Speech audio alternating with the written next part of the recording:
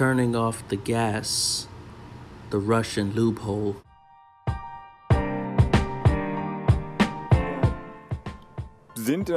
We are in a situation where I have to say clearly that every kilowatt hour of energy saved helps. And that is why I would like to combine the triggering of the early warning level for gas supplies with the appeal for help to companies and private consumers. You are helping Germany, you are helping Ukraine when you reduce your use of gas or energy in general. Of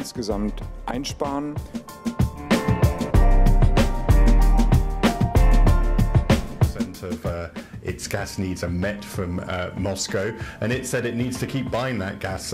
Without it, the government has estimated that the German economy would take a 200 billion euro hit, about 6% of GDP, and they just can't afford it.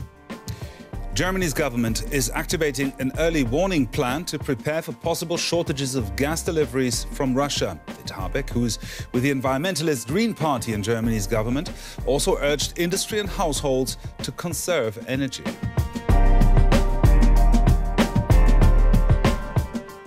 Economy Minister Robert Habeck says a crisis team is being established to monitor gas supplies.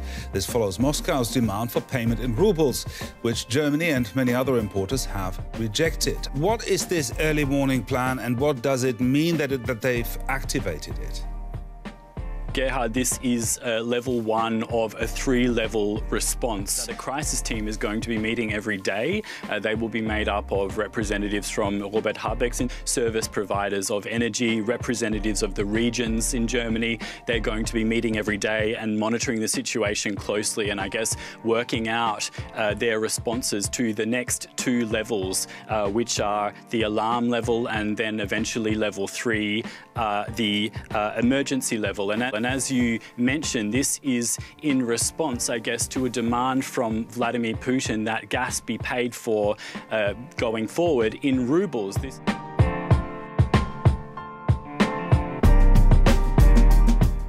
is something that the G7 group of nations, which is led by Germany at the moment, has rejected. The Kremlin is due to announce on Thursday a set of rules for how it expects its energy, like gas, to be paid for going forward. But European countries have made clear that they're not going to meet Putin's demands to pay in rubles, and this event today, this decision to cut off Poland and Bulgaria, shows that Moscow's playing hardball. So we are getting close to a situation where we may see gas supplies from Russia to Europe cut off, and that will have huge implications to the European economy.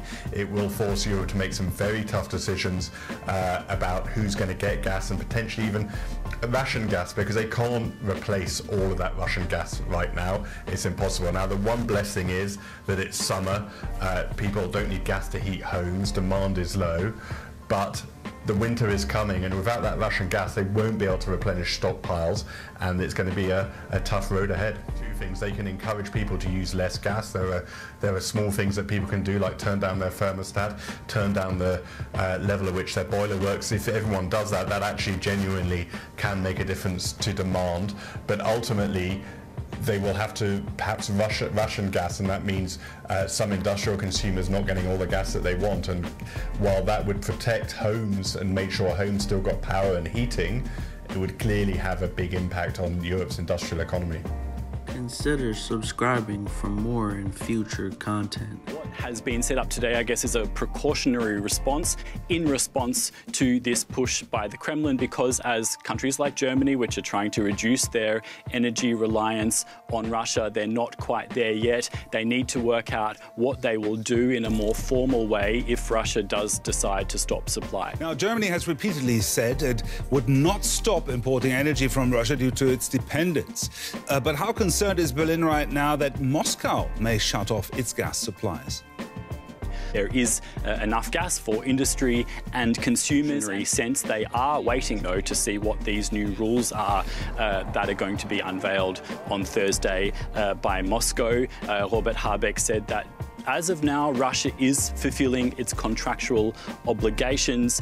Germany, it must be stressed, can't immediately do without Russian gas, but it is working towards that. It's a goal, though, that's going to take a few years to achieve, but the government is saying is no risk of immediate gas shortage. What are the implications not only for these two countries but for broader Europe?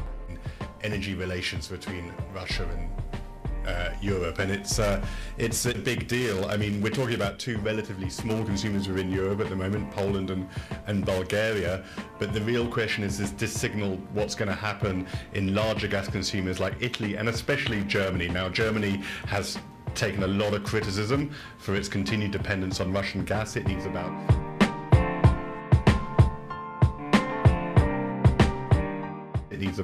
40% of its gas needs are met from Moscow, and it said it needs to keep buying that gas.